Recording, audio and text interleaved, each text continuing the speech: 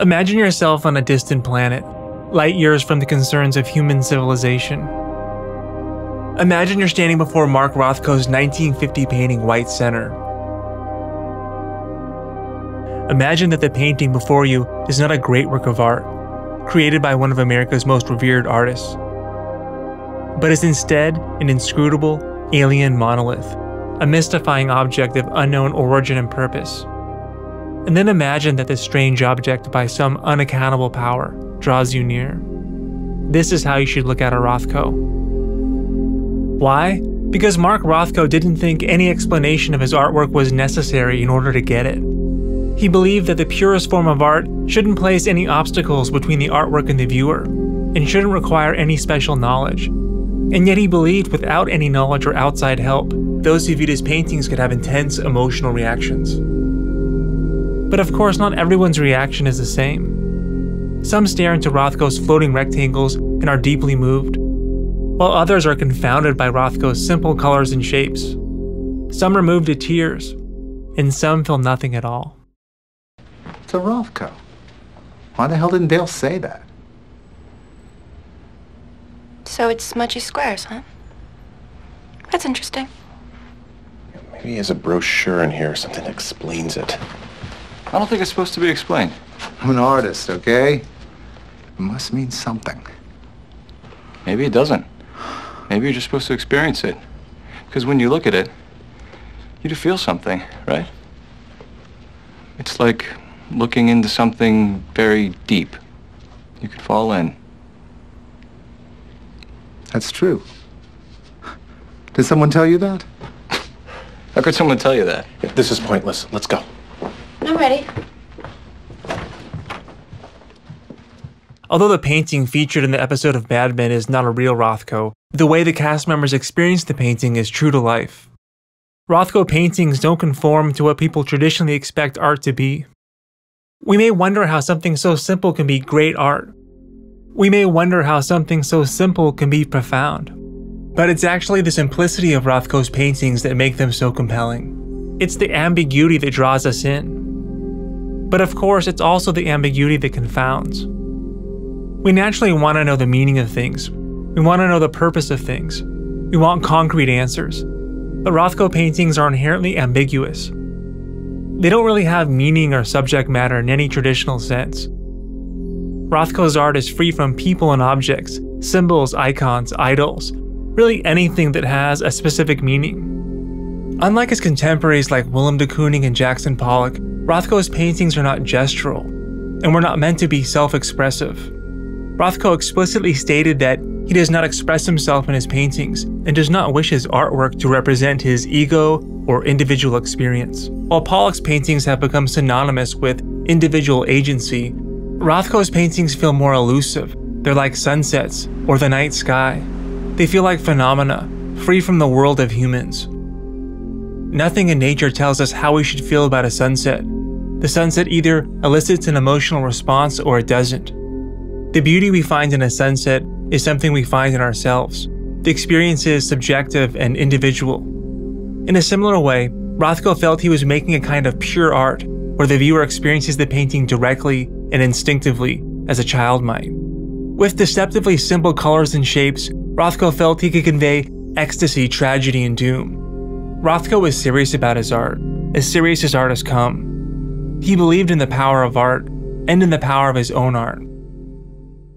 Now, Rothko felt that identifiable subjects and objects in paintings acted as obstacles between the viewer and the artwork, and he was against critical dissection of art in general.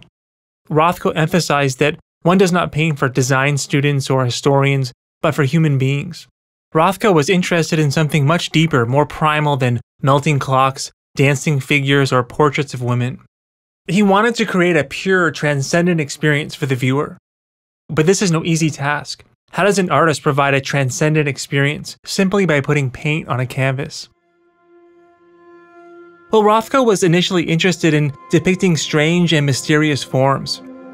His early abstractions transitioned into what came to be called multiforms. These were then further reduced to the flat, luminous color fields that became Rothko's signature. In Jed Perl's New Art City, Perl describes Rothko as a romantic artist of sorts, who who wanted to paint exotic, emotion-filled subject matter and travel to faraway places. So thinking about Rothko's work in relation to 19th century painters can help to illuminate Rothko's artistic driving force. Where romantic painters of the past could transport viewers to locations that were exotic to, say, 19th century Europeans, Rothko's floating forms could transport the viewer to spiritual places. But then the point of many 19th century paintings was in fact spirituality. One of the most famous romantic paintings of the 19th century, Caspar David Friedrich's Wanderer Above the Sea Fog, captures the contemplation of sublime nature, and in doing so, engenders self-reflection. Friedrich takes the viewer to a spiritual precipice, and asks them to peer beyond the misty mountains. Friedrich wanted to take the viewer on a spiritual ride. Interestingly, Friedrich's earlier Monk by the Sea shows a much reduced composition, yet is possibly more effective in invoking the spiritual and the sublime. So what separates Rothko from Friedrich and most painters that came before him? Well, Rothko's paintings are not representations of something else. They don't use metaphors and symbols to point to some idea or feeling. They are the thing itself.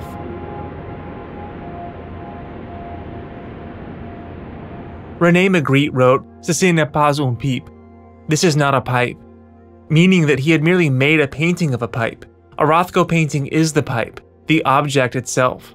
So Rothko paintings then, they don't depict things like most other paintings do, but they do have an originating idea.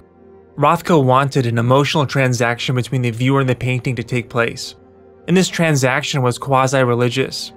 Rothko biographer James Breslin wrote, "Rothko's signature paintings, in fact, create an empathetic space in which to confront emptiness and loss. They create environments for mourning." Rothko called his paintings presences, as though they transformed a loss into fullness, or death into life. It's probably no coincidence that Rothko distilled the process for making his floating rectangles soon after his mother's death, and continued making them for the rest of his life. Now, we could interpret Rothko's paintings as being about his mother, but Breslin thinks this is not quite right. Rothko's paintings may have been prompted by his mother's death, but they are not about his mother, and not even necessarily about loss. They transcend these emotions. And though the paintings seem to allow Rothko to transform loss into beauty, they remain primal, pre-language, pre-desire. Rothko believed that people shouldn't look to critics or art historians or society at large to form opinions about art, but rather rely on themselves to discover insight.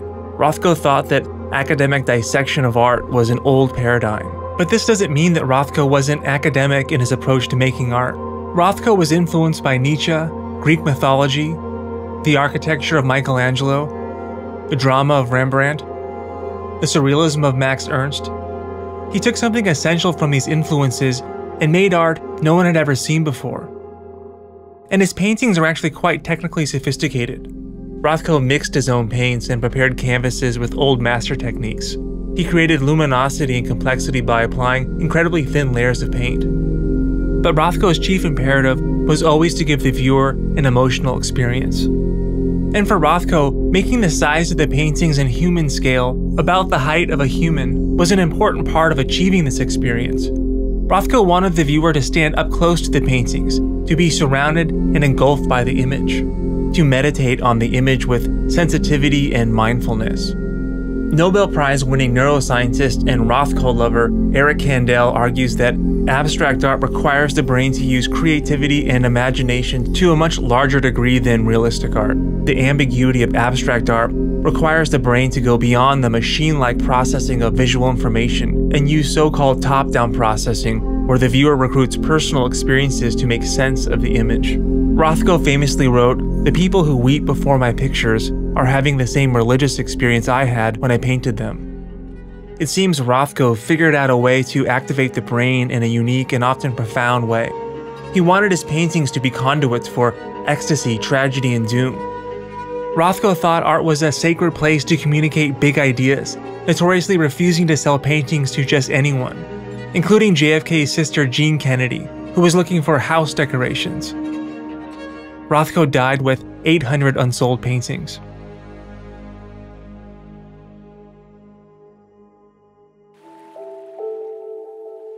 So why are some affected by Rothko more than others? Well, according to Rothko, Not everyone was actually equipped to understand his paintings. Rothko said, "When a crowd of people looks at a painting, I think of blasphemy.